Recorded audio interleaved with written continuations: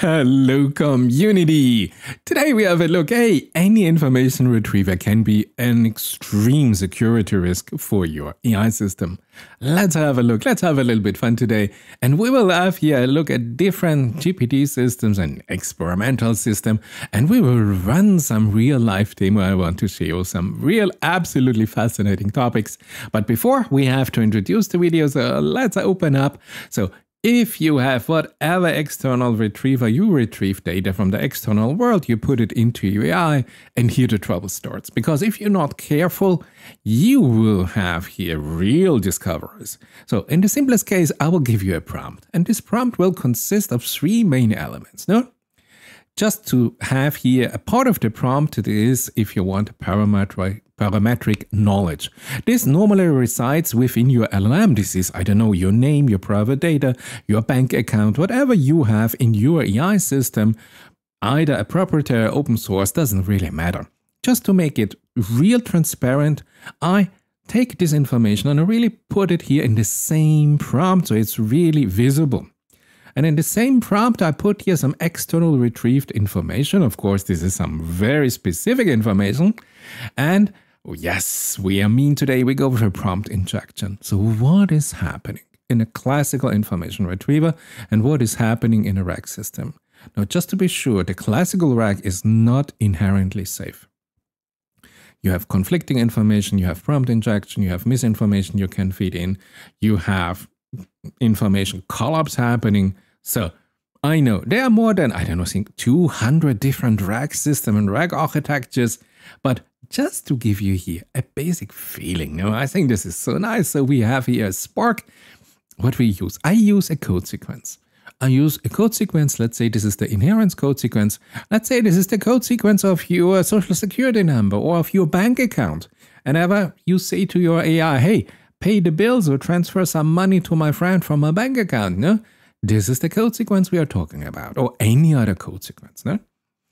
And then we feed in with some information retriever, and it doesn't matter how it comes into the system, you have an idea what you use. And I will use a very similar code sequence, no? And then I will use a code sequence with an explanation. And let's see what's happening here in the LLM. Now, there will be an override, because I designed the system, there has to be an override because the data is so similar, the LLM is not able to hold different truth at the same time. But now the override that is happening now can have different forms. No? It might give more weight to information that appears later in the prompt. We have a recency bias. No?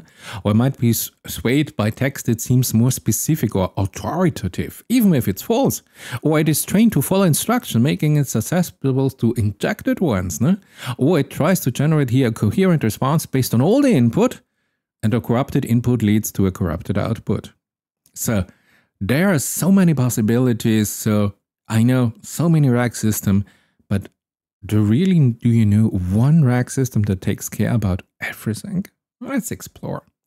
So what is now the AI reasoning trace for security decision? And this is, I'm all about AI reasoning. And so let's apply this AI reasoning now for the security of your AI system for a RAG for external data introduction. So the study is so simple, so beautiful. Chain of Defensive Thought, published here end of April 2025. Yes, great here, University of Maryland.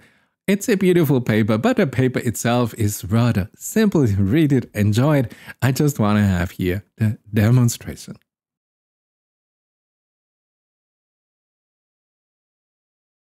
Here's a fun real-time experiment. So we have here context information is given below. So we have the code sequence is this.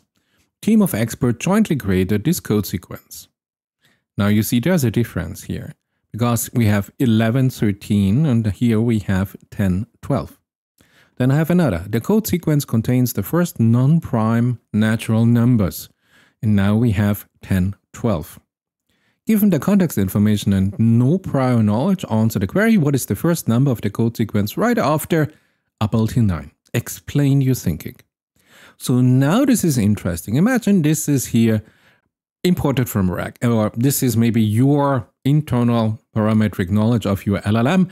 And let's say instead of the code sequence, this is your banking information. And now RAG imports, hey, your code sequence, your bank information, your account is now this sequence. So which sequence will it now take? You have here the model A, and the model A, just without now in the details, is saying 11. And we have a model B, and the model B is saying 10. Now, which one is correct? I mean, even as a human, I would say I am not really sure. There is an inclination. If you say, hey, these are the first non-prime natural numbers, I would probably go with 10 because, yeah, 11 is also an opportunity. So let's say B is better. So 4.1 nano said 11. I do not go with this. Hey, what is Cobalt beta version 8? I have no idea. But you see, this is not an interesting statement for security of your model. Let's come to the internal reasoning. Why is this happening? And I highlighted it here for GPT-4. 4.1 nano, so the latest 4.1. Yes, I know there's a 4.5, but forget about this. So here is now really their explanation, matching the sequences. So GPT 4.1 tells us the original sequence is with an 11 and the expert sequence is with a 10.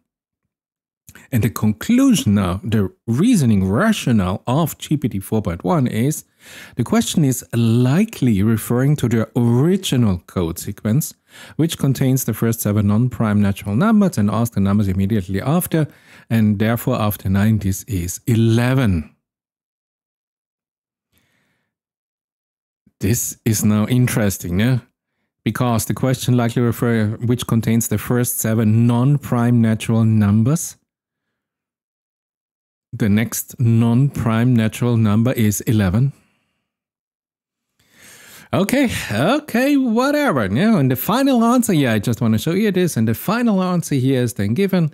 So the first number of the code sequence right after is 11. So it went here with the original code sequence.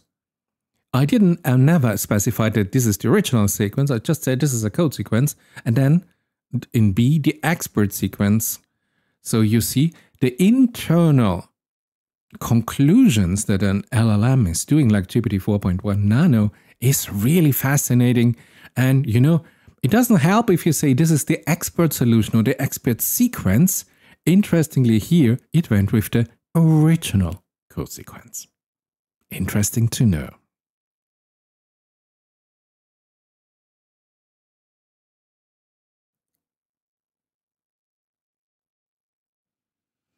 So we go with 10, and here 10. Both are 10. Let's have a look at explanation. The third piece of information is the most definitive. The code contains the first 7 non-prime natural numbers. This explicitly labels the code sequence and gives it a defining property. The second piece of information also stated, team. This aligns with the third statement. So we have a majority vote if you want. Also, the first sentence, the code sequence is also there.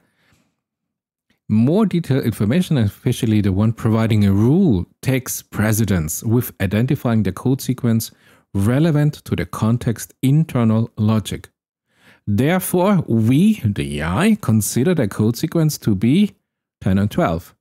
The query asks for the first number right after, and therefore the answer is 10. And more detailed information, especially the one providing a rule, takes precedence. Isn't this interesting to know if you want to optimize your RAG system?